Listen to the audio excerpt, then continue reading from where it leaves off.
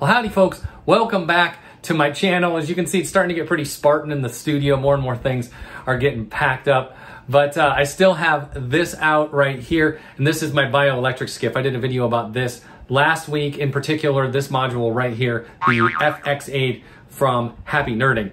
Now, as I mentioned during that video, this is an effects processor module, and the cool thing about it is it comes with a basic set of effects loaded, but it allows you to customize it for pretty much anything you want. I'd never done it before, so I tried it, and it's actually very simple, so I thought I'd do this video if anybody else is curious. This is how you customize your FX8. Okay, so here I've patched up a basic patch using the FX8 here, and I'm gonna turn it all the way to the dry, hit the start on the SQ1, and there you hear the patch. Again, nothing special, very basic synth patch, but if I bring up the dry wet here, you should hear the tape delay kick in.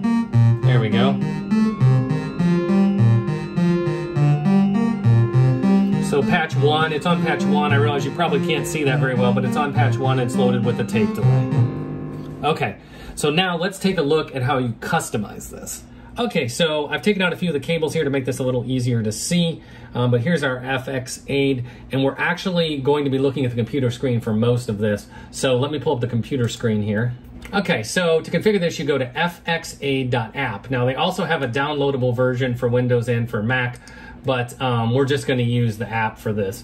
Now what I've got loaded here is the default programs that it ships with. So you can see there's some reverbs towards the end, some modulation effects and some pitch shift effects, some various kind of distortion wave folder type stuff, and then a bunch of delays towards the beginning. That's why when we were on patch 1, we heard that tape delay. Okay, so what we can do is we can change any one of these one by one, like we can just go in here and edit that parameter, or we can just clear them all. And if we clear them all, we can make our own set. So if I want to start with, let's say I want to start with a few reverbs. So I'll choose this one, and then I'll choose this one, and then I'll choose this one.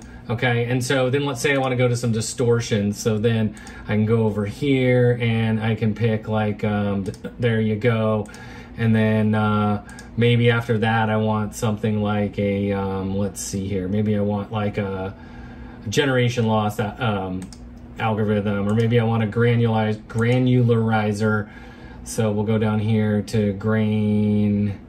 We'll go grain times 4 there. And then, you know, maybe after that I want a couple of delays. So maybe I'll use this one and this one. You get the picture.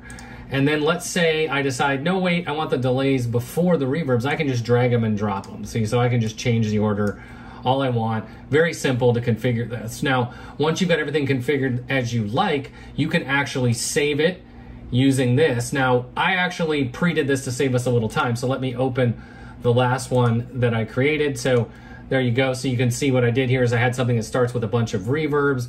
It goes to some modulation effects, some distortion effects, and then finishes off with a bunch of delays. So this is what I'm actually going to load.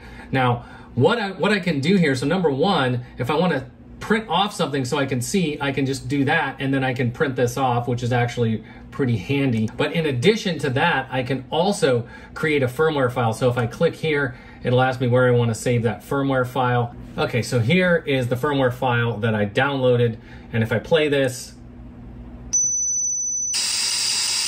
it's really annoying sounds, right? But it is a wave file, as you can see. Well, what you want to do is you want to play that into the FX8, and that's what will actually flash it. So if we switch back to the view of the FX8, what I want to do is I want to come in here and I want to push both of these two and hold them for about 10 seconds.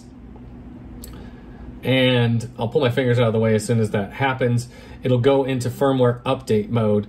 And so what will happen is those center 2 lights will flash, and hopefully you can see that the center 2 lights flashing, showing that it is in firmware update mode. Then I have this cable plugged into the headphone jack of my PC. So I'm gonna plug that into the CV jack, okay? Now, if we go back to the computer, I'll have to choose that headphone jack as the output because I don't want it going out through my monitors like I just did. That was totally annoying. So if I choose the headphone jack now, there we go. And then if I go back to this firmware file and I play it, the lights sort of cycle back and forth to indicate that the firmware is being loaded. This will continue for about 30 seconds or so. A few moments later. And then when it's done, the module will return to its previous state. Now at this point it should be usable, but I always recommend power cycling it. I will shut this off and turn it back on. And now it should have my new algorithms loaded. So let's go ahead and patch that back up so we can take a listen. And let's hit it again. Sounds like before. I'm still on patch 1. I realize that's hard for you to see. But if I bring this up now, we should get a reverb instead of a tape delay. That's definitely a reverb.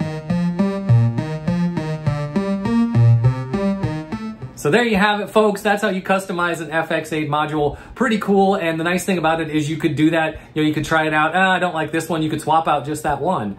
As I mentioned before, you don't have to have all the spots full. So if you don't have 32 things you like and you only want 8 in there, you can do it. Very flexible module, very cool. And that is how you customize it. If you like what I do on this channel, I'd really appreciate it if you'd hit that subscribe button for me. If you like this video, go ahead and give me a big old thumbs up.